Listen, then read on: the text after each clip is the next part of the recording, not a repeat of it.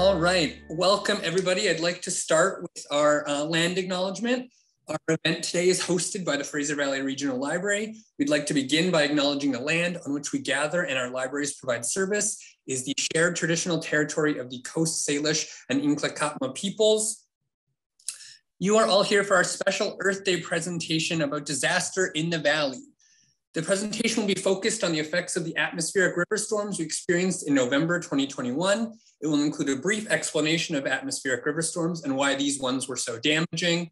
The presentation will include some images of Sumas flooding and landslides in the Chilliwack River Valley. It will also include some general descriptions of ways to avoid exposure to these hazards.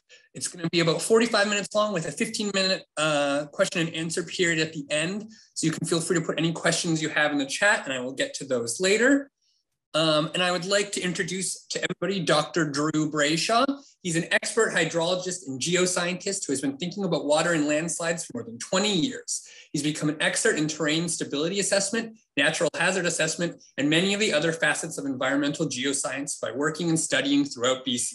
When he's not working, he's exploring mountains, working on that guidebook, or climbing some ice. And Drew, I will turn it over to you. Thanks, Dylan. I appreciate that. Thanks for the introduction.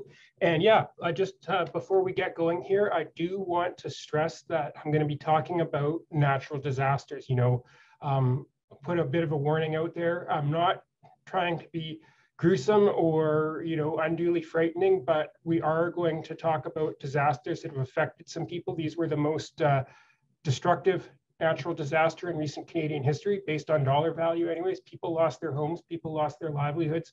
There were deaths of people, deaths of animals, and many people are actually still out of their houses with no date of return. So if anything becomes too distressing for people that have suffered through some of the recent tragedy, by all means, you know, take some time, compose yourself. And I also do want to say, you know, thank you to all the people that came out on a Wednesday night to hear a talk about earth science. I really appreciate it. I know you could be watching the Canucks game or something like that instead of me. And I'm glad that you're here and interested in what I have to say. So,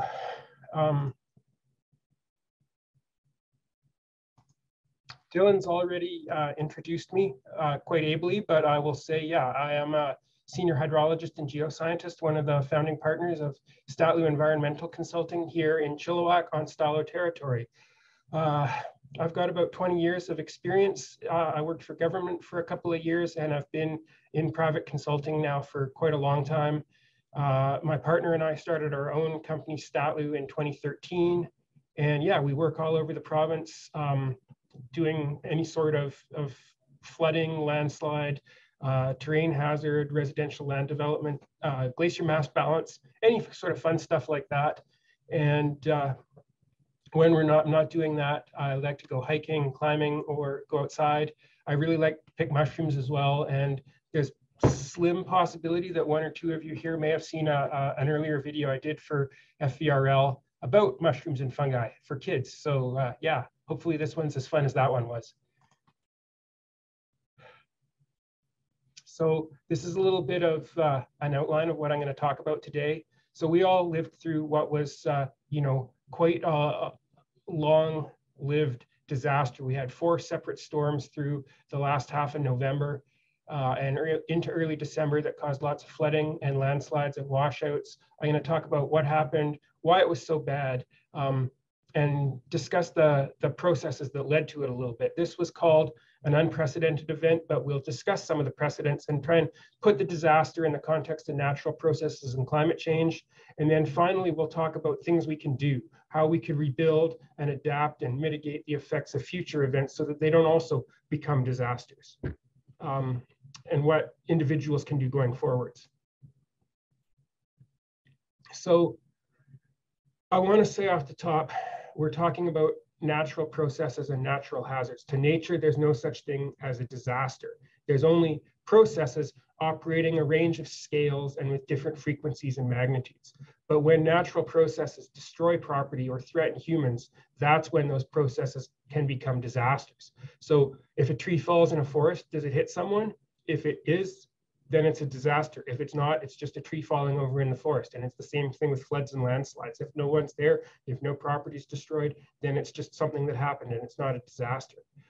So we can plan for those, we can anticipate them, we can design around them, and we can also intervene and change them. We can prevent them, we can make them worse, and sometimes doing one might do another. It's hard to think about that sometime with floods or landslides. It's easier to think about something like fires. Sometimes when we suppress small forest fires, we end up making large forest fires worse by getting rid of the fuels that would otherwise be burned up. So we have to consider factors like that when we anticipate and attempt to control these natural processes.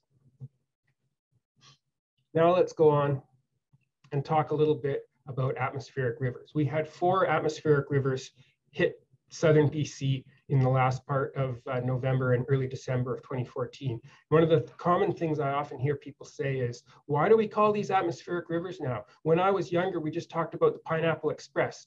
And really, it's the same thing, it's just more general. We used to say, oh, it's the Pineapple Express, it's warm air coming from Hawaii and hitting BC. And that's still true. But the Pineapple Express is an example of an atmospheric river, which is something that goes on all around the world. And not always coming from the Pacific to BC. It could be coming from the Indian Ocean to Australia, or from the Atlantic Ocean to South Africa, or from the Indian Ocean to South Africa, or from the North Atlantic to Europe. All of these things, even though they're in widely different areas, are all atmospheric rivers, and they're carrying lots of air through the atmosphere in a narrow band and full of moisture. They're essentially a river in the sky. So that's why we call these Pineapple Express storms atmospheric rivers, because it's more accurate and more descriptive. The other thing to consider is that we were in the La Nina cycle. So when that happens, the west coast of North America gets really cold and wet winters, as opposed to the other thing, El Nino, when we tend to have warm and dry rivers. And so not only did we get hit by 4 storms in November, but also it was a very wet November all in all. We had more than twice our normal amount of rainfall for the month. Some of that was due to the 4 storms, and some of it was just due to it raining a lot on other days. But here's a picture from NASA. This is merged satellite imagery, and you can see there's a whole bunch of moisture coming actually from as far away as the Philippines and coming up across through past Hawaii, up across the North Pacific, and making landfall on the west coast of North America. There's Vancouver Island, there's the Olympics, and there we are right there during the first of these 4 storms. And so the next thing everybody wants to talk about once we talk about atmospheric rivers is, how big were these storms? And this is where we have to go into probability and statistics. Statistics to look at what's come before and compare it to then, and then probability to say, what's the likelihood that things will happen in the future?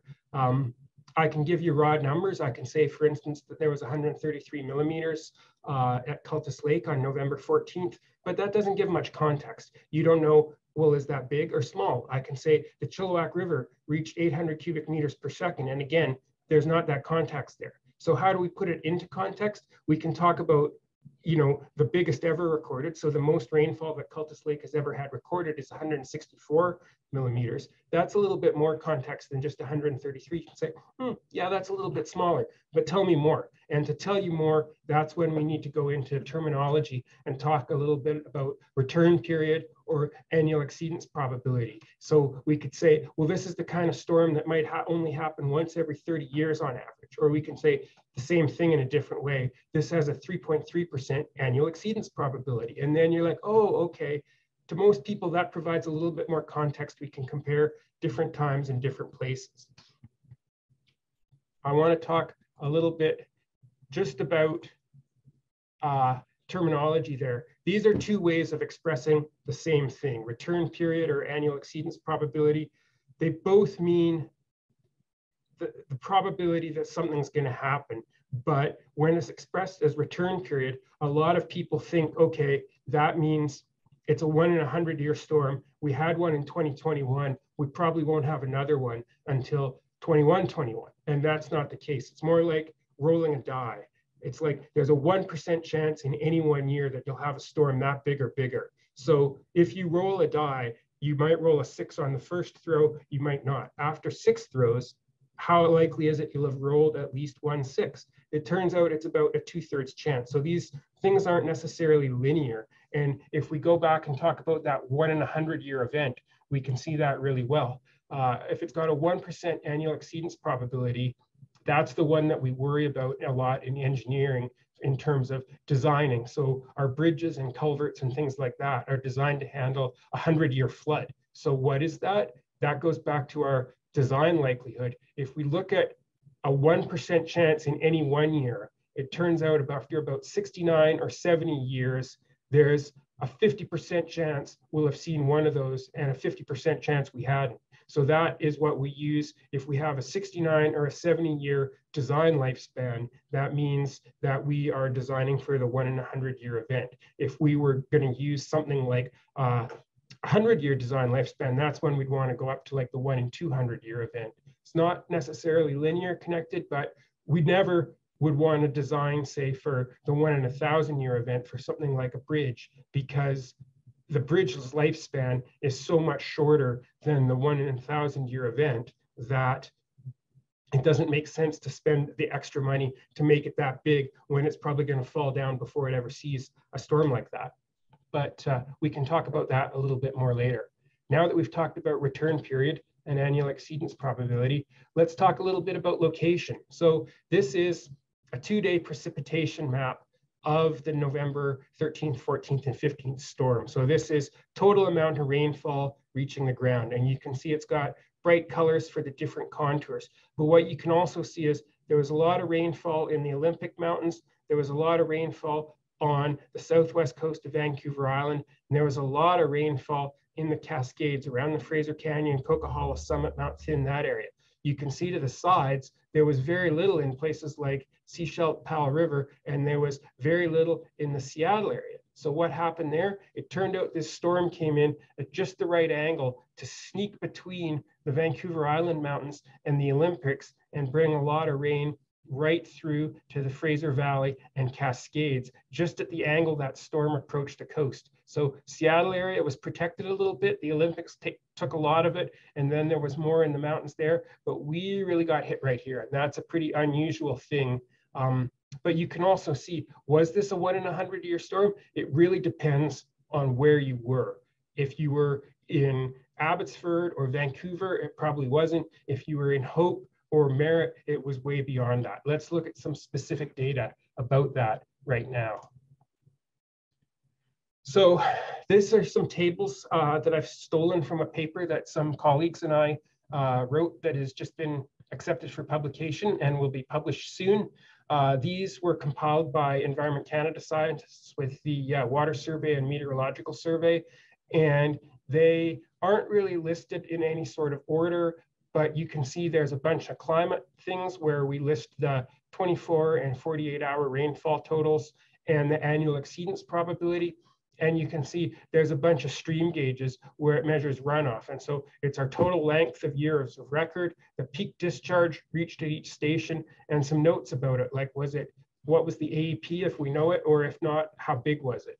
And so we can see how big how much rainfall there was, how big the storm was, and how much runoff resulted from that. Really varied from place to place. So for instance, I said earlier, Cultus Lake's not on the graph, but Cultus Lake got about 133 millimeters of rain on the 14th and another 75 millimeters on the 15th. So 208 millimeters in 48 hours. On their own, those days weren't so bad. Neither of them is the worst rainfall Cultus Lake or Chilliwack has ever experienced. They had AEPs of about 5% and about 50%. So a 1 in 20-year storm and a 1 in 2-year storm. But because they happened back to back, one right after the other, it was just one intense band of rainfall that went over 2 days. The 2-day total of 208 millimeters had a much lower AEP. It had about almost a 1 in 200-year event for the expected total for a 48-hour storm. So it's really nonlinear math. You take a 1 in 20-year event, add a 1 in 2-year event, and somehow you get a 1 in 200-year event. And that's where statistics and probability doesn't always follow common sense. It's not like adding 2 and 2. The other thing you can see is that, you know, the storm moved through from west to east, and it got more intense as it went to the east. So if we look, for instance, at the Chilliwack River, you can see that at Vedder Crossing down at the bottom, it had an AEP of 5 to 10%. So that's like a 1 in 10, 1 in 20 year flood. That's not so bad. But when you go up to above Slessie Creek, or Slessie Creek where it comes into Chilliwack River, those had much larger proportional floods than it did at the bottom. And that's partly because there was more snow in the headwaters there, partly because there was more intense precipitation to the east than to the west. Then we can also look at, for instance, if we look at Hope Regional Climate Station or Mount Thin Station up in right near Coquihalla Summit, they had not necessarily as much rain overall. So Hope actually got much more rain than Thin Station did, but it's much drier where Thin Station is. And so it was, you know, at Hope maybe like a 200 to 500 year expected rainfall event, which is really big. But then you look at Thin and the AEPs are tiny, like 0.01. That's like a 1 in 10,000 year event. So that's really, it's hard to say accurately because it's so outside the context of what anyone has ever seen in these areas before. So that's a big deal. And yeah, the floods in the Tulameen and in the Coldwater were really destructive as a result of that, and about some other things too that we'll talk about later. But it really does matter that you get more rain in a drier area. That's like half of their rainfall for the year, as opposed to maybe like a tenth of it for us. And that matters as well as just the statistics about frequency and magnitude. The climate matters as well.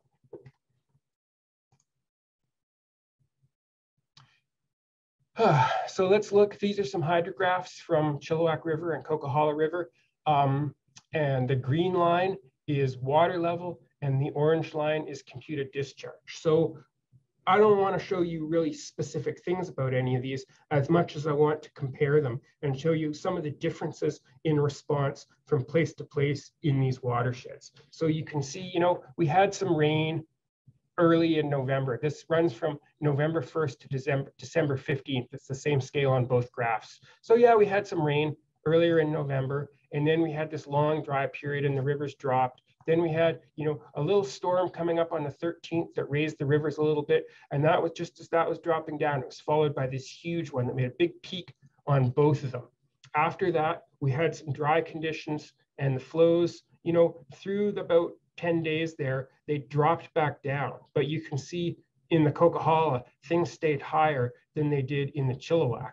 And then we had 3 more atmospheric rivers at the end of the month, you know, a little one, and then another one, and then another one. And what happened there was quite different between the 2 rivers. In Chilliwack, they came a little bit closer together, and the Chilliwack's a little bit bigger, so it takes longer to respond. So in Chilliwack, the first one added on to the second one, as added on to the third one, and they just got bigger and bigger. Whereas in the Coquihalla, not only was the first one smaller and things had dropped back to normal almost before the second one came in, but the second one dropped more quickly. And so it never built up additively to make that third one quite as big in the Coquihalla as it was in the Chilliwack. And so the Chilliwack, I don't have the gauge for it, but the Chilliwack was also similar to the Nooksack. And so this response here was kind of why we saw 2 waves of floods coming out of the Nooksack and flowing into the Sumas.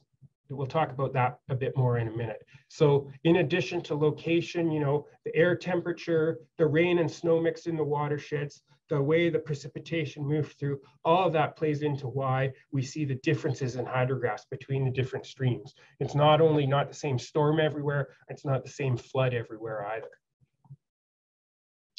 And I do want to say, before we start going on to talk about the results, the flooding and the landslides and stuff like that, that this is a case where climate change makes everything I've just been talking about worse. We often think of it as global warming in shorthand, but really, in addition to warming the planet, climate change makes weather much more variable. Droughts are drier and intense rainfall becomes more intense. There was just a recent study in the last month or 2 that said each degree of warming makes the most intense rainfall around the world about 7% more intense. So we're over 1, we're on our way to 1.5. That means our storms are now about 10 to 11% more intense than they were under sort of the normal climate of up to about the 1960s. And there's also seasonal changes. So in our mountains, we see that more precipitation falls as rain and less precipitation falls as snow. Our winters are also getting wetter at the same time that our summers are getting hotter and drier. So all of this feeds together and means we get bigger winter floods, but lower spring freshets in some streams, and that less winter snow and less summer rain makes the low flows in summer get not only lower, but warmer for longer, which is very bad for fish. And finally, adding a trend to what is otherwise considered to be natural variability makes the statistics much more difficult to compute too, because we have to look for that trend, find it, and subtract it before we look at all the other statistics. So what really could have been, before climate change, maybe a 1 in 50 storm is now down to being a 1 in 20 storm, and it'll be a 1 in 10 storm in the future. These things just become more common, and that makes all of our older infrastructure, as we'll see, outdated and too small to deal with some of this stuff. And that makes disasters worse. So let's talk about some of the effects of things now. So rain and runoff aren't really, rainfall itself isn't a disaster. Precipitation is usually not a disaster. It's what happens when it falls that makes it a disaster, unless it's just purely, say, snowfall falling on your roof and collapsing your roof. Water reaches the ground, and only once it reaches the ground and starts to run off into the rivers or sink into the ground and make the ground wet does it start to produce these effects that have the potential to be disasters. So it's not the rainfall itself, it's what the rain does that makes the disaster. And that's things like flooding, landslides, and then failures in our structures that are intended to deal with stuff, bank erosion, sedimentation in and outside of streams, and then the combined effect of all of those working together. So what floods where matters? Flooding is really everybody knows what a flood is. It's the simplest thing to talk about. But if water is up over the stream bank and flowing outside the stream channel, then it's technically a flood. That's how we define it. But in the headwaters, streams are typically steep and they have a lot of energy. So when there's a flood, it really has the opportunity to move not only a lot of sediment, but a lot of big sediment. So in steep streams, boulders will move and logs will move. They'll get carried down to the valley bottom, and then some of them will deposit, and the wood and the rest of the sediment will go into the bigger streams down there. This is a picture from Anderson Creek near Popcom, Bridal Falls on November 15th. This flood is already starting to drop. You can see it's outside the bank, it's flowing through the forest. There's boulders here that aren't moving. There's trees here where the water's been higher up against the bank and damaged it, but it hasn't pushed the tree over. So it's already starting to drop, but it's carried a lot of water and a lot of sediment downstream. And when that water and when that sediment reaches the valley bottom streams, things start to happen. Some of the biggest sediment, like the big boulders, can't move in these large streams. They just don't have high enough gradient. So the big boulders drop out and some of the biggest pieces of wood drop out. But at the same time, all of the rest of those streams and all the sediment they're carrying join together. So even though the largest stones aren't moving, you've got thousands of tons of sediment moving through the system. This is the Vedder River at Vedder Crossing. The bridge is just upstream here. And you can see this is on the 14th, it's still on its way up, but it's almost up to the top of where they gauge the process. And all of the sediment that it's carrying through is flowing down from the Chilliwack River Valley to the Vedder River and the Vedder Canal. Some of that sediment, the finest sediment, the silt and clay, is going to get carried out into the Fraser and out into the Salish Sea, but the rest of it is going to deposit in the river and in the canal. And when that finer sediment deposits, then it raises the channel bed, and it means the channel has less capacity. So it makes the likelihood of flooding downstream even worse.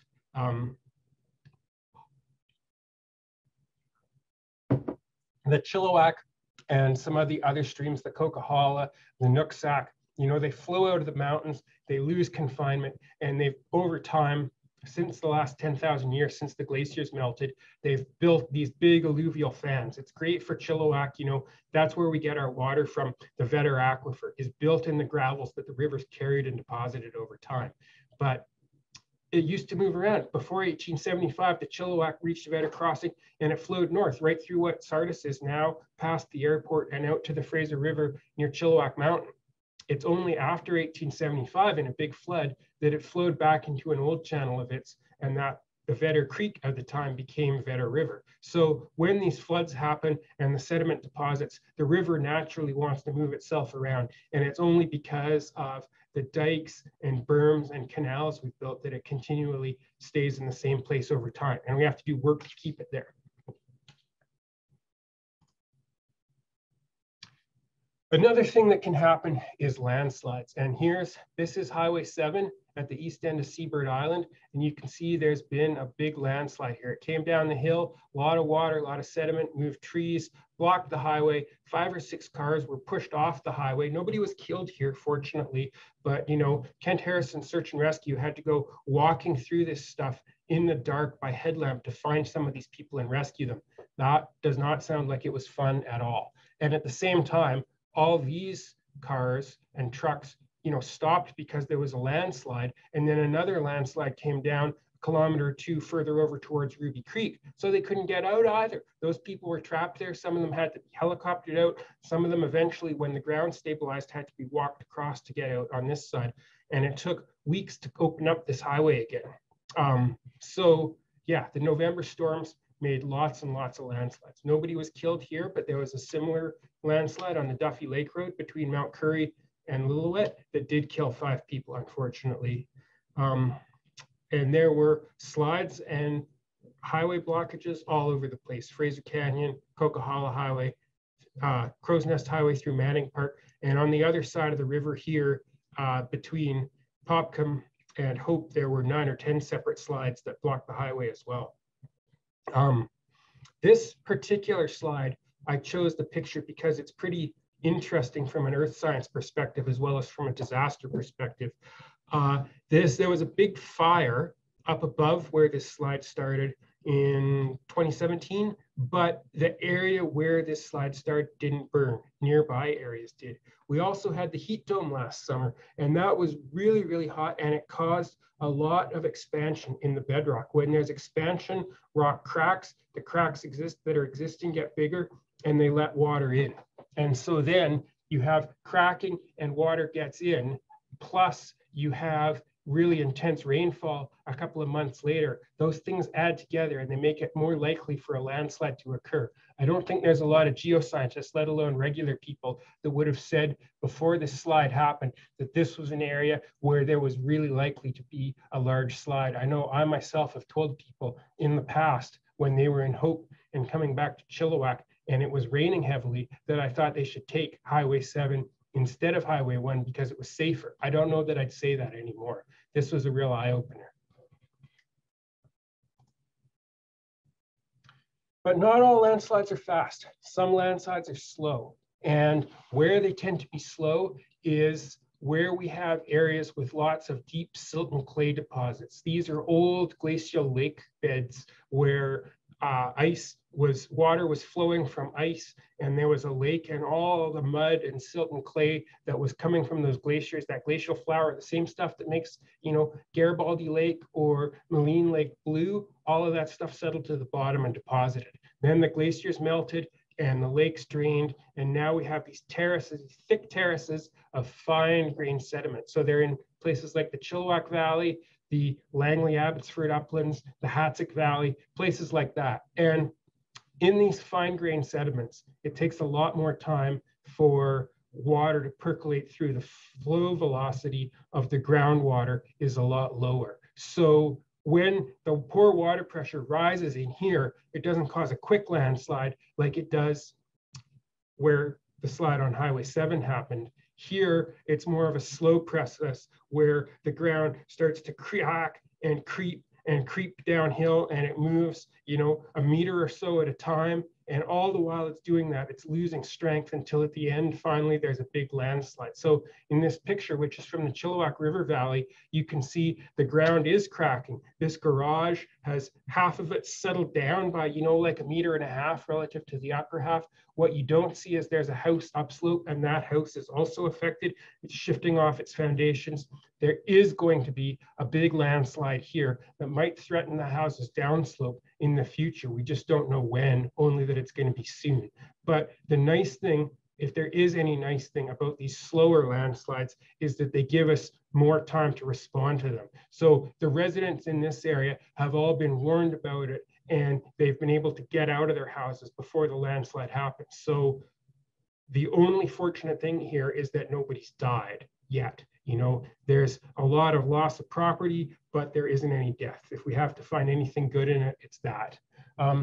And, you know, some of these are still ongoing. There was a big slide on the Chilliwack River at a place called Ranger Run up at Slessy Creek on Christmas Day. That was like 6 weeks after the big storm, but it was caused by the big storm. It just took that long for the ground to respond to bank erosion in the river and increased pour water from all the landslides. So let's talk about bank erosion now, because that's a whole separate process that's also really interesting. Well, no, sorry, let's talk about structure failures before we get to bank erosion. Landslides, floods, sedimentation in mountain rivers come down to our infrastructure, things like highways, railways, power lines, that kind of thing. And they cause problems when we get there. We have designed structures like bridges and dikes and culverts and riprap to deal with this, and we design them for an expected volume of water and an expected volume of sediment. But what happens when the water and the sediment exceed that? Well, then we have structures fail. They get overtopped, they get undermined. This is Tank Hill on Highway 1 in the Thompson Canyon between Lytton and Spence's Bridge. And there's a railway crossing here. The highway crossing was here. And you can see the big canyon upstream. A big debris flood came down, blocked the culverts that were there. Water went over the road, under the highway, under the railway. Everything got eroded and washed away. Pretty fine sediment under the road, and it all got carried down to the Thompson and left this big gaping hole with the railway track just kind of suspended precariously across it. We'll see a picture of how they fixed that in a little while. But here's some examples, different types of structure failures. This is Majuba Hill Road, and here we have, you know, a nice house with a driveway, and you can see this is on November 14th. Muddy water is pouring down the driveway and running out onto the middle of the road and onto the train tracks where it's depositing water and sediment, and then it's running further down the road where it causes a landslide lower down that you can't see. So what's going on here? Why is this bad? Well, this is a failure of structures. There should be a ditch along the edge of this driveway to catch this water. There should be a ditch along Majuba Hill Road to carry that water, and there should be a culvert under the train tracks to take that water under the tracks and prevent it from flowing over and putting sediment on the tracks. But none of those things are there, and as a result, there's sediment filling in the train tracks. If a train tried to come along through this, it could be derailed and fall over. Also, there was, as I mentioned, a failure on the road just down the hill a little ways. So both of those are structure failures. At the other end of the scale, this is Reeves Road in Chilliwack. This is a bridge over Hope Slough. It's actually a very large culvert, which is almost entirely underwater. I took this the day after the storm when water levels were already dropping. I believe that water level got temporarily up above the top of the culvert. So you might say, there's no structure failure there. The bridge is still in place. It didn't fail. But what's happening here is because it's smaller than the amount of water that needs to go through, this water is ponding behind it. And so that water then saturates the banks. And when the water level dropped, those banks slump and fall into the slough. So that's why if you live on Fairfield Island or the north side of Chilliwack, you've noticed that some of our 2-lane roads are down to 1-lane roads in places. It's because the other lane of the road fell into the slough as a result of things like under design of the culvert structures. Let's look at the other end of the scale. We've already seen some similar types of things, but here is This, if you've ever been hiked up the Abbey Grind or the Sumas Grind on Sumas Mountain, this is the bridge that takes you across to get there. This is the Sumas River. When it flooded and the Sumas River came up, this was a wooden bridge. The bridge here is not underwater. It has just been carried away by high water levels. It floated. That's a really obvious structure failure. A less obvious, well, more obvious one in a different way is this Jackass Mountain photo. Again, this is on Highway 1 between Boston Bar and Lytton. And it's very similar to that Tank Hill picture we saw earlier. Water and sediment flowed down. You know, there was a culvert that was undersized. The culvert got blocked. Everything got filled in with sediment, and then water started running out onto the surface of the highway. First of all, it flowed down here, flowed off the highway here, made a big hole here in the fine sediments. Then it washed out here and just started digging its way down. And really fine sediment underneath. They built this highway in, you know, the 50s, the 60s, and they used that for fill because it was what was available. If they'd used lock blocks or coarser sediment or something like that, it might have been more resistant to erosion and might not have made such a big hole. They're still fixing this 5 months later. I drove by across it last week, and it's single lane with a little Bailey bridge spanning this thing, and it'll probably be another couple months before they fix it. Now let's talk about bank erosion. I knew we were going to get here eventually. So one thing we saw a lot of in this event was that even though the floods, say on the lower Chilliwack or the lower Coquihalla, weren't the largest floods on record, they were more damaging than previous large floods. Why is that? More than anything else, it seems to be because the amount of fine sediment that was carried in these floods. So in the headwaters, there was larger floods. We already talked about those mountain streams bringing sediment down to the valley bottom streams. And when there's a lot of fine sediment in these valley bottom streams, they become more capable of carrying large sediment. The fine sediment acts like a lubricant. It gets in the holes between boulders, between pieces of riprap, and it also makes the water heavier. So it has more force when it pushes. And so even though these weren't the biggest floods on record, in areas like this is the Slessy Park clay slides, just upstream of Slessy Park, there used to be 300 or 400 meters of riprap protecting the bank where this clay is. And it survived the 2006 flood, which is the largest flood on record, just fine. But this flood, even though it wasn't so big, because it had so much sediment in it, just carried all of those boulders away and didn't leave anything behind. Here's Highway 8 between Merritt and Spence's Bridge, and there were 9 or 10 places like this where the river just carved its way right into the riverbank and took away the highway, just left, you know, broken asphalt behind. And so, yeah, these were in some cases big floods, in some cases small floods. But what was really noticeable about this event was how damaging they were. And we also had what's called channel avulsion or channels migration. So streams have a floodplain and they like to move around on that floodplain. Usually it's a pretty gradual process. It moves, you know, the bank moves, you know, like maybe 10 centimeters or so in a year on average. And over time, the river kind of creeps across its floodplain and back. But in this big flood, we had some big events. So these are 2 pictures of the same thing. This is the Chilliwack River Valley, September 2021 and April 2022. And we can see that right here, during the November storm, it burst its banks and the river decided to flow through here instead and out this way. So now it's going almost directly like this across here. This farmer lost, you know, probably more than half of their field because the river goes right like that now. It flowed right against Chilliwack Lake Road. It nearly took out the road. Emergency crews had to get in there and do some quick repairs to prevent that. And you can also see, if you compare the before to the after, the stream, even upstream where there wasn't an avulsion, it's a lot wider. Not only is the stream channel wider, the bankful width is a lot wider too. That's because of all the gravel and all the sediment brought in. So not only does it move, it gets wider and it gets less vegetated as well. There's more gravel around. Let's talk specifically about that a little bit more. So sedimentation, we already talked a little bit about alluvial fans and stream channels, but these are just some more examples of it. This is Anderson Creek near Popcombe, which we've seen already. This is not the highway bridge. This is next to the highway bridge on Popcombe Road, but you can see This channel used to be a couple meters deep here, and it's all been filled in with sand and gravel from upstream. There's less than 20 centimeters of headboard right here at this bridge crossing. So if another flood was to happen, this bridge no longer has the capacity to deal with it. If it doesn't get dug out and maintained, then that could fail and get washed away. Here is the Chilliwack River downstream of the Slessie Park clay slides, but still upstream of Slessie Park. You can see it's a lot wider now than it used to be.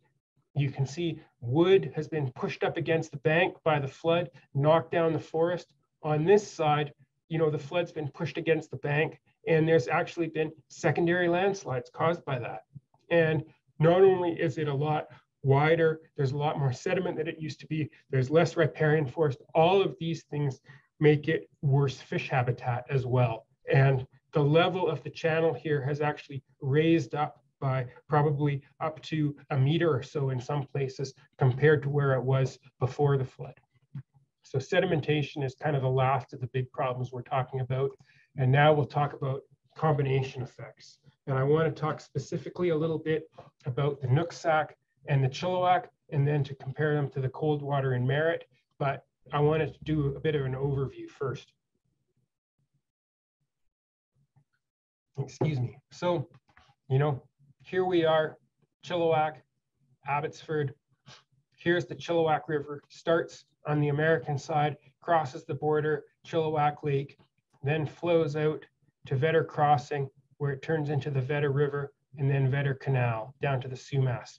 Here's the Nooksack. You know, there's three forks of the Nooksack, the south, the middle, and the north, but they're almost like a twin of the Chilliwack. They flow out of the mountains, down to the lowlands, come out to Everson, then they bend and flow around and down to Lummi, you know, and there's Bellingham Bay and Bellingham there. So they take this big bend. These are almost twin watersheds. Here's the old alluvial fan, the Vedder fan. That's our aquifer now for Chilliwack, the Sardis aquifer. There's a big similar aquifer here where the Nooksack flows out of the mountains. Over time, both of these streams moved around and flowed in different directions, here and here. And here is Sumas Prairie, where there used to be a lake called Sumas Lake that was drained and turned into some of the best farmland in Canada. So although these two rivers are really similar, they also have some differences. Chilliwack has this big lake, Chilliwack Lake. The Nooksack has Culshan, Mount Baker, this big volcano covered in glaciers that have been retreating because of climate change, exposing a lot of bare sediment. So those are some important differences to keep in mind. Because when we start to look at combined effects, you know, the Nooksack, big floods, lots of sediment moving, comes down to the valley bottom, flows out onto the flats, and bursts its banks. Some of that water goes over, flows into the channel of the Sumas River and down to Sumas Prairie, where it refloods Sumas Lake. The rest of that water and sediment goes down, you know, along the course of the Nooksack, down to, there's, whoops, sorry, I got to go back one.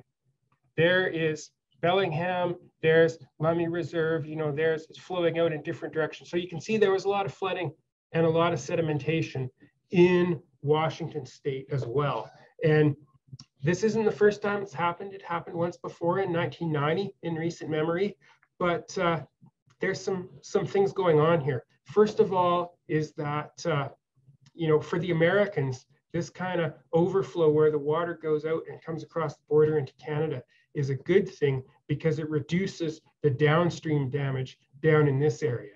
That's a tricky one. Our two governments are negotiating about it now because the Americans would like that to happen again. They would like to be able to have floodwaters cross the border to Canada where they don't have to deal with them. We in Canada would not like that to happen. And so our governments are a little tense about that. The other thing to consider is that America has more, their endangered species legislation has more teeth. So they used to dredge gravel out of the Nooksack River. And because of the sad state that Pacific salmon are in, they had to stop that in 1991. So the Nooksack River has had 30 years to a grade. And during that time, in some places, its bed has raised by up to a meter. So that means it has dikes just like the Vedder does. Between those dikes, there's less channel capacity, so it's more likely to flood and more likely to flow to Chilliwack and to Sumas than it was 30 years ago. But have we on the border done anything in response to that? Have we revised any of our infrastructure? No, we haven't really. And so when we look at Sumas, it flooded, right? Sumas Prairie used to be a lake. It was drained in the early 1920s.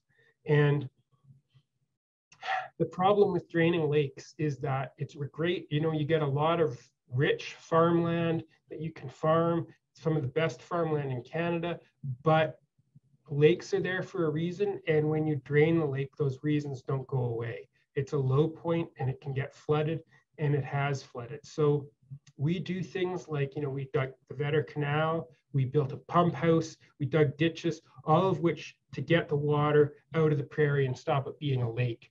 But here we have combined processes going on Sumas Mountain, on Vetter Mountain, in the Nooksack River that are conspiring to make it a lake again. If you've ever had a boat, you know that when you have a pump, you can have two ways that you can flood despite having a pump. You can get more water coming in than the pump can take out, or your pump can quit. And both of those can cause your boat to sink. It's the same thing here. Both of those can cause flooding. The pump house never lost power, although it looked like it was going to for a while, but there was a time when it couldn't pump because the Fraser outside the dikes was so high they couldn't pump water out to it. So both of those helped to cause the flood of Sumas Prairie as well. The other thing to consider is that, you know, this isn't the first time this has happened. In the 1948 Fraser flood, the part up to the dike on the Chilliwack side in Greendale flooded, and then this flooded in 1990, and it flooded again in 2021. So that's like 3 flood events where the old lake was in a century. If we were just to look at statistics, we'd say like, okay, that's like a, you know, 3 in 100, 1 in 33. That's like a 3% AEP based on historical precedent. Our structures, you know, our highways, our bridges, our culverts, our farms, our houses designed for this area to flood once every 33 years on average?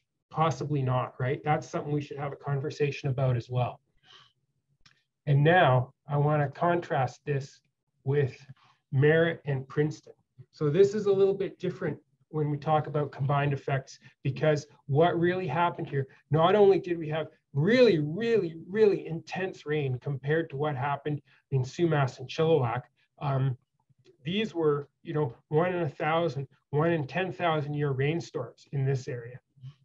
And they were also falling in an area where up in the headwaters in the summer of 2021, we had a really big destructive fire. And so when these fires happen, they bake the ground, they make the soil almost into a ceramic, and it's not permeable at all. Water can't sink into it. So you have really intense rain falling on an area that just can't absorb any water. And that made the flooding even worse. So you can see this is a couple days afterwards on Merritt. It snowed in the meantime, and that really makes clear where the flood occurred. This is the Cold Water River, you know, this is the Nicola River, and they join and flow down, and bam, you know, this is bad. A lot of the town, really bad things happen to it. This isn't just, you know, water coming up. This is the river moving through town, carrying people's houses away, you know, flooding the streets, buildings filled with mud for up to over the first story. And yeah, buildings being knocked down, lots of bad things. The other thing that happened is the sewage treatment plant was damaged and the waterworks were damaged. So you couldn't flush your toilet, you couldn't turn on your taps. And as a result, the whole town had to be evacuated, even if your house didn't get any specific flood damage, because it was unsafe for you to be there. And many of these people in this area still haven't been allowed to come home. So, you know, Sumas, I think, got most of the attention because it was right close to us. It was cutting off traffic in and out of Vancouver. There's a lot of really valuable farms there, but proportionally, what happened to Merritt and also what happened to Princeton that I don't have a good picture of was worse in terms of the devastation. But enough talking about disasters. For the last part of my talk, I want to talk a little bit about recovery. And recovery happens at different timescales. At first, we have to do things really quickly in order to do things like open highways to let emergency workers get in to try and stop things from getting worse. We have to get the highways opened again so ambulances and medicine and food can get to people that have been cut off. That's the sort of short-term repairs we need to do. We don't need to do it right, we just need to do it quickly. Then into the medium term where we're at now, how can we build so the same mistake doesn't happen again, so the same disaster doesn't happen again? How can we make it better? That's kind of the stage we're at now. And then in the long term, we have to think about climate resilience. We have to think about resilient systems. How can we make them not just better, but better for everything? And we're still at the thinking stage on those, but I'm going to talk about each of these in turn.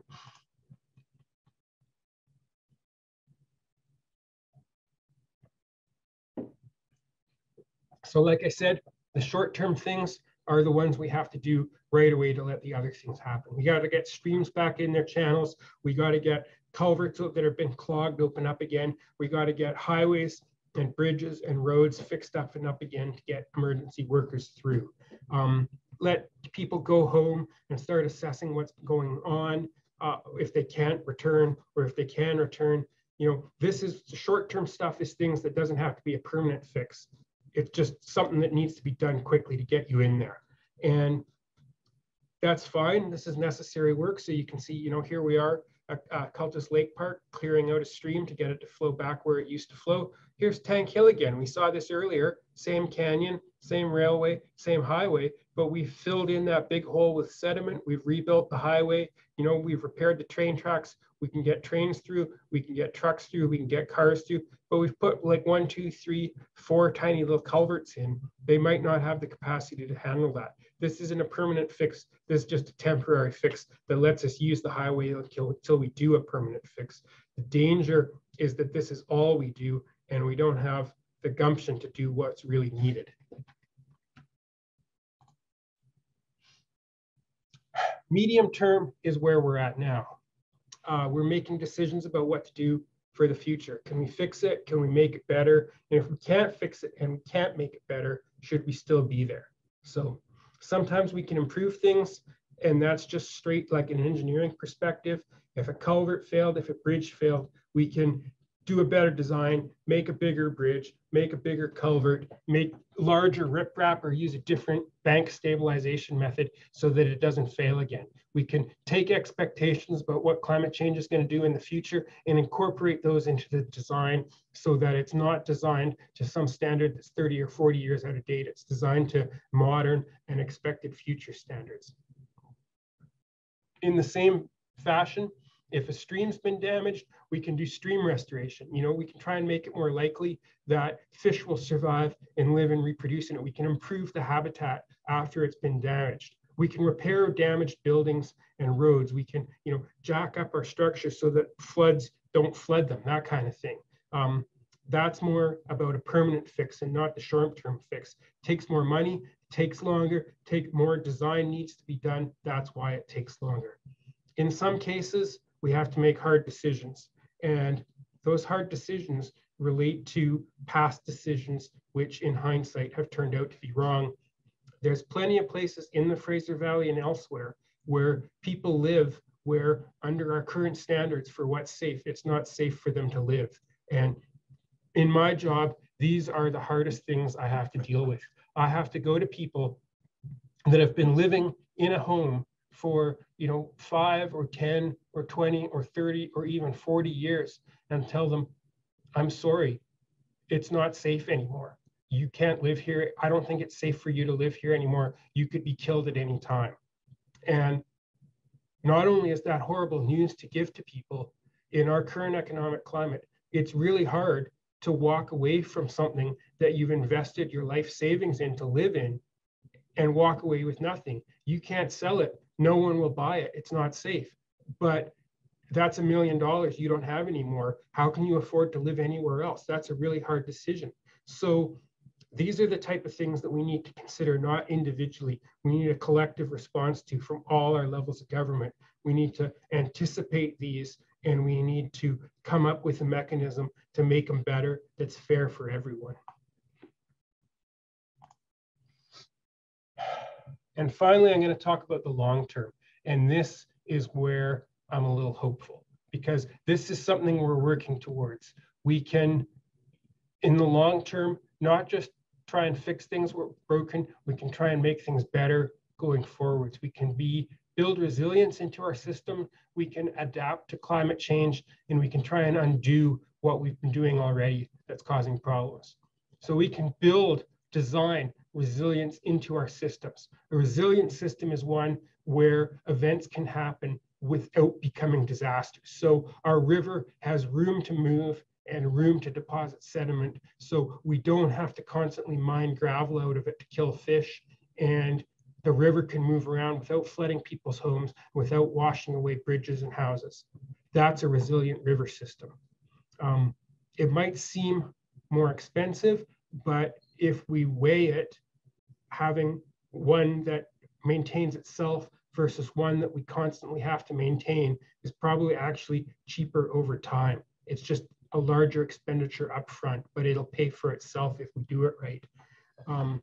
And the other thing we can talk about is that really there's one thing we can all do that we all have to do globally, and that is to go carbon neutral on our way to going carbon negative. I talked earlier about how climate change is making these things worse, and it's going to continue to make them worse until we do this. If we can't go carbon neutral and then carbon negative, ultimately humans won't be able to live on Earth. It's that simple.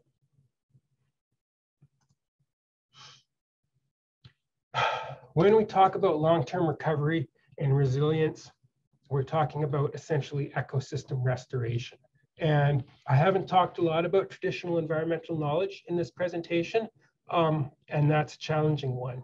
This is an image from the Statlu Salish Historical Atlas. Here's Sumas Lake, like it was in 1700. You know, here's Fraser River. Here's the Chilliwack River, not flowing through the Vedder, but throwing in its old path up to the river. And so this is a system that worked for thousands of years. It's, you know, a system where the resources are rich, where they're managed sustainably for millennia using the same methods for the benefit of all the people who live there. That's the type of thing that when I say restoration is reconciliation, I mean that if we design our system with something like this that's aspirational, that we're working towards, and if we incorporate some of that traditional indigenous environmental knowledge in our resource management, that we'll all be better off as a result of it. And that not only will it help us with the environment, it'll help us with reconciliation with Indigenous peoples who've lived here and know how to do it properly. I think that's working for. I'm not saying we should flood Sumas Lake right now and just write it off and walk away. I'm saying we should think about what we're doing and try and design a resilient system that will leave us with a strong ecosystem that we can live in sustainably. Thank you. This is where people ask me questions. I believe Dylan's going to take charge of that. He can ask. Yes. So if you just, I can answer. If you want to pop, if anybody has questions and you want to pop them into the Q&A there, I can take a look. Let me see what we got. There's a question, kind of comment from Matthew. He says that his impression was the Fraser River at the Mission gauge was higher than previous floods in the last decades. Has anyone calculated the return period of this Fraser River level during non-summer freshet periods? My recollection, 1989 to 1990 and 2022 all occurred around Remembrance Day and were connected to new snow and warm rain, bringing a lot of energy, creating snow melt. Yeah, thanks for that comment. That's pretty good, actually. So the Fraser River, I tend to look at the gauge at Hope rather than the gauge at Mission, because the Mission gauge is affected by tides and the Hope gauge isn't. There's about a little, about 20 meters elevation difference between the two. Obviously, rivers like the Harrison and the Chilliwack and the Sumas flow in between the two. So you see all that on the Mission gauge, but I will say that the Chilliwack, the Fraser River at the Hope gauge reached a peak of about 7,000 cubic meters per second during this storm, which is pretty high for a non-freshet flood on the Fraser, but is also comfortably lower than the average freshet flood on the Fraser. The average freshet flood in the long term is about 8,600 cubic meters per second. In the last 2 decades, it's been closer to 10,000. So this was only 7,000. It peaked, it went back down. It definitely moved a lot of mud and a lot of wood. You know, there's years where the Fraser only reaches 7,000 or so, but this is not that unusual for the Fraser River overall. It's a little bit unseasonal, certainly. You notice that, that's good, but it's not exceptionally large for the Fraser River as a whole. It's just a little untimely. Okay, we've got a question from Lisa. Hi, Drew. I'm wondering what happened to all the road and other debris that washed away during the November events. Where did it go, and how bad is the resulting pollution?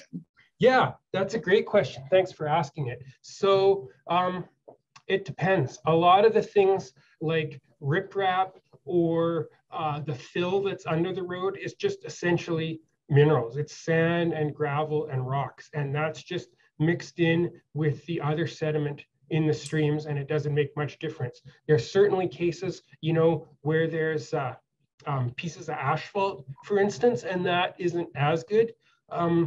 And there also is what I would call flood debris. So things like, you know, concrete barriers and stuff like that. Again, it's still pretty inert, but there's cars and there's pieces of buildings and there's, you know, tanks and stuff like that, all of which got moved around. And that's more of a problem. Fraser Valley Regional District actually, and the BC Ministry of Environment actually have a reporting program in place where if you see anything like that when you're out and about near a river, you can phone it in and it'll get tagged for disposal. Someone will come and try and take it out before the freshet happens so it doesn't cause any more damage. So yeah, but probably the worst in terms of pollution were in places like Sumas Prairie or in Merritt, where because farms and houses and vehicles all have things like oil and, you know, farm chemicals and home cleaners and stuff like that. And when that stuff gets mixed in with flood water, then it gets dispersed over a wide area and it can cause a lot of damage. So I have heard, for instance, that in the Sumas Prairie, when things like fertilizer were mixing with the floodwaters and getting into barns that animals were trapped in, that actually some animals died from drinking water that had these chemicals mixed into that. But the good news is a lot of that stuff got washed away and it got diluted in the process. So it caused a little bit of damage in a lot of places, but in terms of, is it going, it's not doing things, for instance, like making the field so toxic that plants won't grow there anymore. You know, people are growing their crops, and from what I understand, they've done soil testing and there's a few areas that need to be remediated, but a lot of areas it's fine to continue. We got a question from Ross. Did you know that the Ranger Run slide actually blocked the Chilliwack River briefly? Yes, I did know that. Actually, you can see it on the hydrograph. There's a little dip in the graph. And so because of that dip, we know that it happened, you know, really early in the morning, a couple of hours after midnight, I think. And but it's interesting, actually, the only reason that it blocked the river was because the river was so low at the time. It was flowing, you know, below 100 cubic meters per second at the time. So if the same slide had happened when the river level had been higher, it probably wouldn't have blocked the river because there'd be too much water flowing to block. So, yeah. Mike says that he's from Pitt Meadows and constantly sees beaver activity along the dikes. Are the dikes being weakened by them? Oh, that's a good question. If they're properly designed, then they aren't.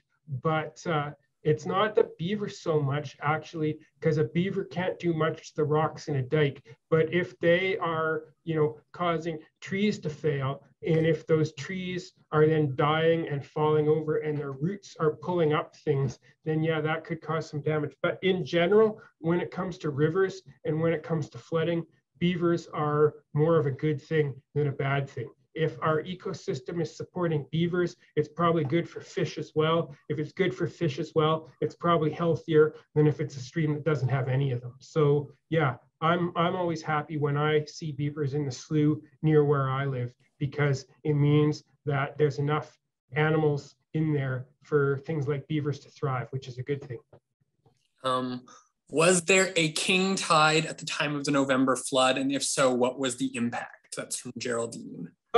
Yes, there was. We had king tides in Georgia Strait, but the effects on the valley were pretty minimal because Mission is about at the limit of where we see any tidal effect. And so it wasn't really the Fraser that flooded that backwaters into these areas. It was water coming from the mountains, from the Cascades, down from the mountains to the valley bottom that was really causing these floods. So yeah, certainly when some of the flood debris came out and got into Fraser River and went down into the Salish Sea, and there was a definite increase in the amount of woody debris that was bobbing around in the Salish Sea. And when that got carried up onto the beaches by the king tides, then it did a lot of damage. So we saw things like, holes in the seawall with collapsing, people's, piers and stuff like that were getting hit by wood in the waves and damaged. I haven't really talked about that because it wasn't in the valley, but certainly some of that did happen. All right, we've got a couple. This is a big question, but yeah, sure. How much time do we have to go carbon negative before Earth is unlivable for humans? Ooh, that's a really good question. It's not particularly my area of expertise, but uninhabitable is a little more distant, probably not till after 2100. So, but long before Earth is uninhabitable, it'll be really, really, really unpleasant for us to live on. It won't be fun, even when it isn't uninhabitable. We might wish it was uninhabitable long before it becomes uninhabitable. So what we have to do is start bending the curve of our emissions down, and we need to do that really quickly by 2030. Thankfully, under the current IPCC report, more governments than ever before are actually starting to take this seriously and are starting to do what's required in terms of spending money and making commitments to actually make it happen. So I choose to be optimistic. I think it's going to happen. I think it's going to be the battle of our lifetimes, and I think it finally is going to happen. And I really hope I am going to live to see the day when we're actually carbon neutral. We've got a question. Do you have any thoughts about how Fraser River tidal range and potential change in salt wedge moving up with river and whether it can influence further risks for disaster? Yeah, those are some things combined together. So there was a study that came out back in the summer from my colleagues at Northwest Hydraulic Consultants. They're another consulting company. They're a lot bigger than Statlu. So they actually looked at how sea level rise and a 1 in 500 year Fraser flood might work together in terms of areas that are flooded. That's a really easy study to Google. You can look it up and it'll tell you a little bit better than my recollection of it will. Salt wedging is something else entirely from the rest of that. And what that is as sea level rises, the groundwater that's affected by seawater basically expands as well because higher sea gives more pressure on the groundwater. So as sea level rises, then the wells under places like Richmond have more likelihood of having salty water in them. But that's not really a factor in things like flooding and landslides. That's more got to do with, can we use this water and can we irrigate our crops with it, or can we drink it safely, which is a little bit of a different issue. We have a couple questions here that are actually pretty similar. They're about removing the trees stacked up in the Chilliwack River. One's about dredging the river during non-salmon spawning season. And the other one is, do you have any idea of where all the debris will be sorted, stored? Yeah, so there's been a lot of debris removal going on already, in some places more so than others. So Anderson River up by Boston Bar, where it flows into the Fraser, I know there's been crews that have been down there removing debris from the river already. They can get machinery down there. And that's one thing that is really complicates debris removal, is that you can only remove debris where you can get to it easily. There's a lot of places where you can't get to the riverbank to remove debris. I'm going to say as well, as a hydrologist, I think more wood in a river is in general a good thing and not a bad thing. It's a bad thing for people when it comes to navigating the river, but in terms of fish and in terms of sediment transport and in that type of thing, wood in rivers is a really good thing. Natural rivers that haven't been altered by humans that flow in forests often have a lot of wood in them. So wood is good for the river. What's bad is when that wood comes out, hits our boats, blocks our culverts, things like that. So we do have to move and we do have to remove some wood. And we probably this year, I would imagine, going to have to do some gravel removal from the Vetter as well. That's a really tricky one. I touched on it earlier. Gravel removal is generally bad for fish. We can try and do it to minimize the bad effects on fish. And, you know, in the Vetter Canal, we've historically done it. We haven't done it since 2016, so 6 years with no gravel removal. And that's actually because they measure the amount of gravel coming in. And for the last 6 or 10 years or so, it's been decreasing. The gravel budget of the Vetter River and Vetter Canal was actually negative for the last 6 years, which means more gravel was going out than was coming in. So that's not necessarily good for fish either. But in this case, we don't know exactly how much gravel is coming in yet. But I think that all those losses over those natural losses over the last 6 years have been more than made up now. And so that's where we really have to look at some danger to fish against some real actual flood danger to all our communities as well. And we have to make the decision about gravel removal with that in mind. It may be a case that if we do it now, that then we don't have to do it again for another 10 years or so. And that something like that, where it's targeted for as few times as possible, is probably what's best for fish overall. So I hope I've answered your question. I've got a question from Jody. Going back to restoration as reconciliation, are there politicians you're aware of who are open to this discussion and our possibility? And how do we as citizens ensure we do not just walk away from temporary solutions like the culverts you mentioned? Yeah, those are really good questions. Thanks for asking them. I'm not going to mention specific politicians. I think there's probably politicians of all parties that are willing to work on this and at all levels of government. So municipal, regional, provincial, federal. But no matter, it's kind of a non-party issue in that it's something that you can raise with any politician and raise with any level of government. I've worked in government, I've worked as a consultant, and I know that what politicians respond to is they respond to letters. Letters more so than emails that are handwritten, like written yourself rather than just a form. But if you have a concern about an issue and you contact your politician, make it known to them, get your friends to do it, it becomes an issue. And issues that get brought forwards to politicians get dealt with. They respond when people make noise. It's the squeaky wheel that gets the grease. I'm involved with a little group called the Friends of the Camp Hope Slough, and we've been working in Chilliwack to try and get our politicians to value Camp Slough and Hope Slough on Fairfield Island and some of Chilliwack's other waterways. And I feel like we're really making a difference. We've taken an issue that nobody seemed to care about, and we've made it one that all of Chilliwack's municipal politicians and some of our provincial and federal politicians as well have actually said, yes, that's worth addressing. We're willing to put money in the budget to address it. And I think that's the type of thing we need to look for at all the levels of government. So if it's something that's important to you, bring it forwards to your politicians, make it known to them, and don't take no for an answer. Keep bringing it up with them until they agree to deal with it. All right. We've got a question from Valerie.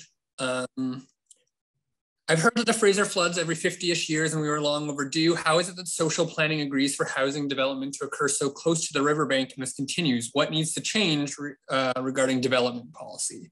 Sure. So that 1 in 50 thing is a little bit of, I've hoped that what I've communicated here makes that a little bit more clear. The really damaging floods on the Fraser River are the ones with a 1 in 50 or higher likelihood, so an AEP of 2% or less. But that doesn't mean they happen every 50 years. The most recent time we had a damaging flood was in 2011. It wasn't particularly large, but it went on for a long time. The river was at its flood stage for almost 2 months, and it caused so much bank erosion that actually some BC Hydro transmission towers in Surrey were undermined and fell over into the river and pulled all the wires down with them. Before that, 1972 was a big flood. 1948 was what we think now is about a 1 in 200 year flood. 1894 was about what we think is a, maybe a 1 in 500 year flood in terms of return period and magnitudes. But yeah, something like that could actually happen this year. All the conditions with respect to larger than average snowpack and colder than normal spring are in place right now. So we're all in the geoscience community paying a lot of attention to what's going on now with our weather and as our snowpack. The good news is if the Fraser is going to flood, we're going to have a couple of days of warning and we're going to be able to respond to it. If we hear that there's a big flood on the Fraser in Prince George, it means we've got about 3 days to get ready down here.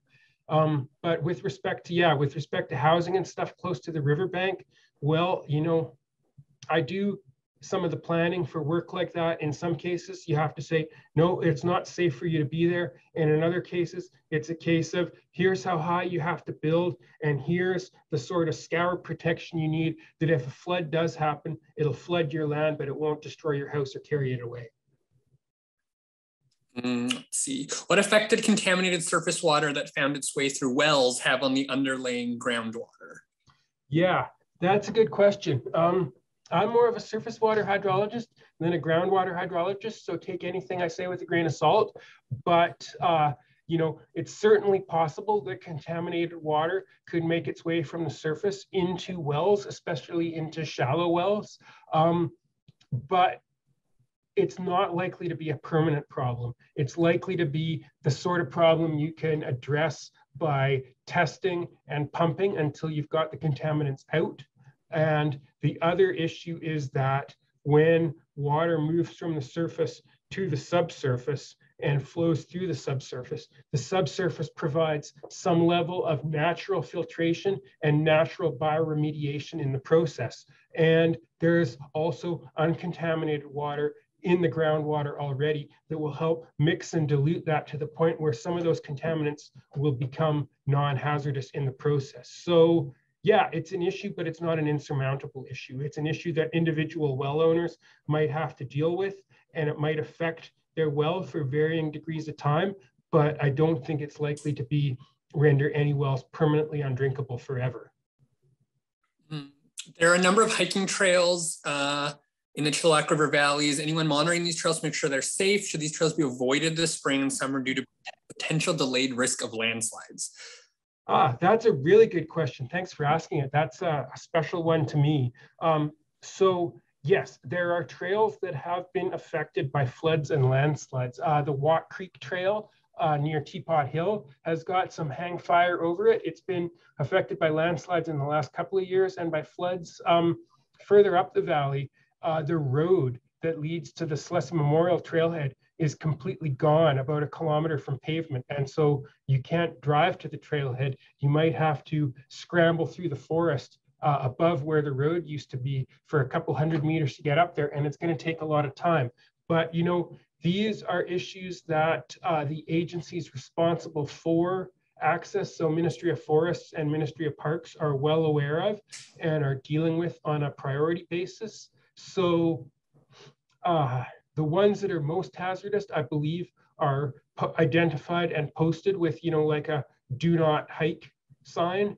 And the other ones are going to be addressed as time permits. But I certainly wouldn't try to hike, say, to Slessie Memorial right now, or even possibly this summer, unless you have the ability not only to bushwhack through the forest above where the road used to be, but you have the ability to walk about 12K further too, which might make it into an overnight for some people. Thankfully, there are a lot of trails that weren't damaged. I've been up on Vetter Mountain. I've been up on Elk, the community forest, Sumas mountain trails. A lot of those came through without really any serious damage whatsoever. So it's not like our trails are all wiped out, but it's like we got fewer options right now. And so we need to be cautious, and if we see any damage, be prepared to reevaluate and go somewhere else if possible.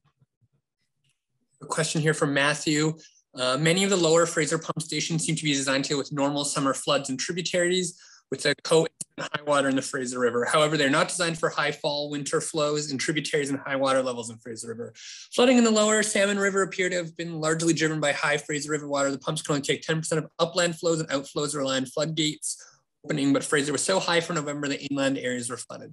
Was this a factor of the failure of Sumas dikes, and that the floodgates could not open to the Fraser, which is normally low in the winter? And would this be a normal trend to expect in the future with global warming, i.e. higher winter Fraser levels? Ooh, that was a mouthful. Ooh, that's a mouthful. Yeah, so it's no secret that a lot of our floodgates and flood protection infrastructure along the lower Fraser is outdated. I do a little bit of work with Watershed Watch and, with the Fraser Valley Watersheds Coalition and groups like that. And so one best estimate is there's something like 1,500 kilometers of salmon habitat that's been cut off by things like floodgates that aren't fish friendly. But thankfully, in our quest to modernize those and make them fish friendly, we can also modernize them to deal with the effects of climate change. And so, for instance, at Mariah Slough on Highway 7, just the Mount Woodside side of Agassiz, there's some brand new flood infrastructure in place that is fish friendly, and that was really effective in November at preventing flooding at high Fraser River water levels as well. And that's the type of thing we can see and will see installed in other places as well. The only question is when and where. There's a priority list for dealing with these things. And I think, again, it's a case of the squeaky wheel gets the grease. If you have a particular spot you'd like to see, that's where you lobby your local politicians and encourage them to deal with it sooner rather than later as well. Okay, we're kind of running out of time here, so let's just try and wrap it. I found some more questions in the chat. Is Yarrow a flood concern? Oh, absolutely. Yarrow is a flood concern. Yeah. So Yarrow is on essentially it's on the same side, the Sumas side of the Vetter dikes. And so not so much the Fraser, but the Sumas flooding can also affect Yarrow. And the floodwaters, when Sumas Prairie flooded in November, the floodwaters almost reached Yarrow. They stopped pretty much right along the Chilliwack-Abbotsford border this time, but in another flood, they might come further. So yeah, absolutely, Yarrow's at risk. Yarrow's also at risk from flooding and landslides off of Vetter Mountain as well. And some of that happened during the storm. Up on Majuba Hill, there was a debris flood that, put like fist-sized gravel in, buried people's yards. And so, yeah, all of that area has risks, both from flooding and from upslope hazards that need to be dealt with. And I would encourage all the residents of Yarrow to think about that. And I would encourage potential residents of Yarrow to think about that as well and consider that when they're looking at things like purchasing a house. Lynn asks, sorry, I do have one more point to put in there. I don't want to say that this is particular to Yarrow. There's a saying in the geohazards community, and that is that there's no area on Earth that is free from natural hazards, whether it's flooding, landslides, earthquakes, things like forest fires, hurricanes, disasters can happen. Natural hazards can happen anywhere. It's just a question of which hazards and when they're going to happen. It's no secret that some areas are safer than others, but there's no area that's completely hazard free. So when I say, yes, there's hazards that can affect Yarrow, I don't want to pretend that Yarrow is the only place where those hazards can happen. Hazards can happen in Sardis, hazards can happen in Mission, hazards can happen in Chilliwack, in Hope, in Abbotsford, in Langley, in Matsqui, anywhere. It's just a question of which ones and how often. At the start of your talk, you mentioned a paper that will soon be released about the future change of an increase in the occurrence of precipitation atmospheric rivers. What is the name of the author and the title of the paper? Yeah, it actually was published. It came out just recently in the last couple of months. I don't have it off the top of my head. It's something I follow a bunch of hydrologists on Twitter, and it's something that I saw on Twitter within the last month. I can Google it really easily, and maybe I'll put a link to that up on Statlu's social media pages so people can look there and find it. Excellent. What can municipalities and residents do to prepare for the flood season this coming year to protect lives? Ooh, that's a really good question. Yeah, so governments can do things like check waterways, look at culvert and bridge design, ensure that those things are functional, do things like planning, take an inventory of what they've got, look at what expected flood sizes should be, upgrade the ones that are most undersized. Individual people can do things like, clearing ditches on your property, making sure that if water flows on, it has somewhere to go that isn't going to come to your house. I don't want to sound biased, but a lot of what geoscientists like Statlu do is hazard assessments for people's residential developments. So usually that only comes in when somebody's looking for a development permit or a building permit, and they want to build something new and they want to know how to build it safe.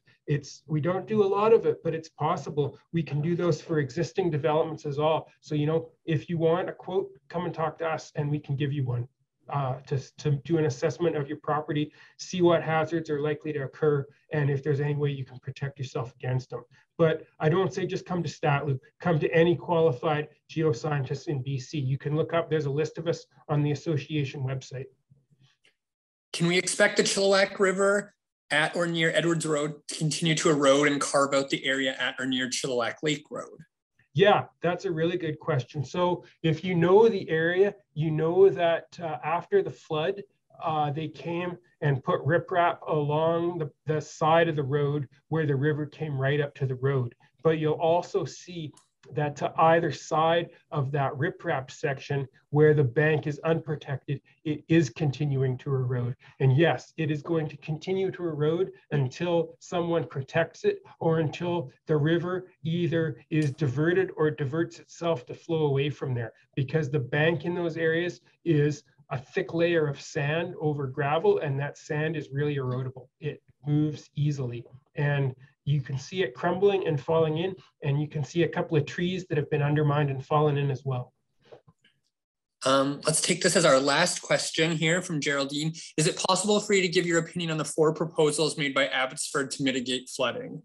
Ooh, that's a really detailed question. I have seen the 4 proposals, and I have to say some of them seem more realistic than others. All of them depend on other levels of government spending a lot of money, and I think what actually is going to get done is going to depend on the willingness of other levels of government, both Canadian and American, to fund the work. If the funds aren't available, the work won't get done. But I have to say, the one I personally like best is the one that has a dedicated floodway from the border to the Fraser, because floodways have worked in other places.